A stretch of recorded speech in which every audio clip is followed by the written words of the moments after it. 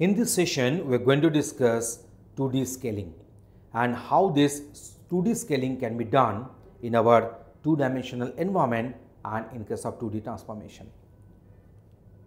So, the most basic transform is a scale along the coordinate axis, and this transform can change the length and possibly the direction also. So, just consider this one. So, if we want to do the scaling factor having along the x-axis is Sx, if we consider the scaling factor along the y-axis is Sy, that the respective matrix will be written like this. So, Sx 0 and 0 Sy.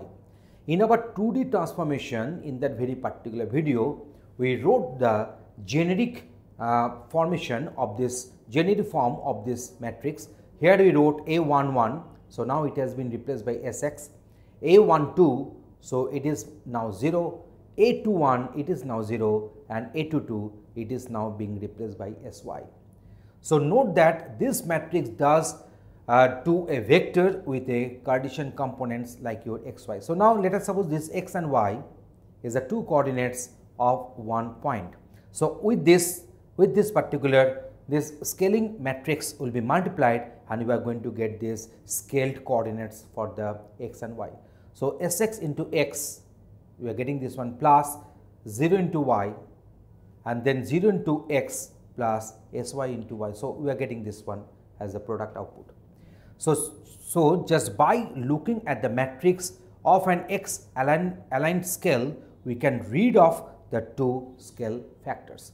So, let us, I think it will be better if you go for one example for the better understanding. So, the matrix that shrinks x and y uniformly by a factor of 2. So, here we are having this factor of 2, so it will shrink. So, that is why you have considered Sx as 0.5 and Sy as 0.5 here.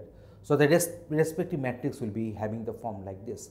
So, if you move to the previous slide, Sx will be coming here, Sy will be going there and zeros will be there. So, we retain the same. So, 0.5 has come here, 0.5 has gone there and 0 and 0 is the same. So, the matrix has been represented. So, now let us suppose this is one diagram we are having and this is the respective scaling matrix. So, along the x-axis the scaling has been done for 0.5, half of the length. Now, it is the height, if you consider it has become half of that. So, scaling uniformly by half for each axis, the axis aligned scale matrix has the proportion of change in each of the diagonal elements and zeros in the off diagonal elements. So, yes, we are having this 0.5 in this diagonal element and zeros in the off diagonal elements. Now, in this particular example, that is example number 2, a matrix which halves in the horizontal and increases by 3 halves in the vertical. So, Sx will have the value 0.5 because half in the horizontal and 3 halves in the vertical means the Sy will be 1.5.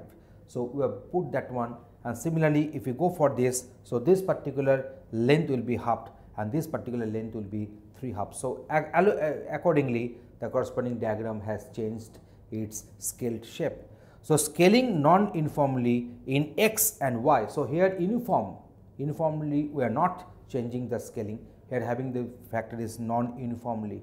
So, the scaling matrix is diagonal with non-equal elements, you can find this one, and note that the square outline of the clock becomes a rectangle and the circular face becomes an ellipse. Obviously, this circular face has become ellipse and from the square it has been converted to the rectangle. So, in this way, in this particular video with proper examples, we have discussed what is 2D scaling. Thanks for watching this video.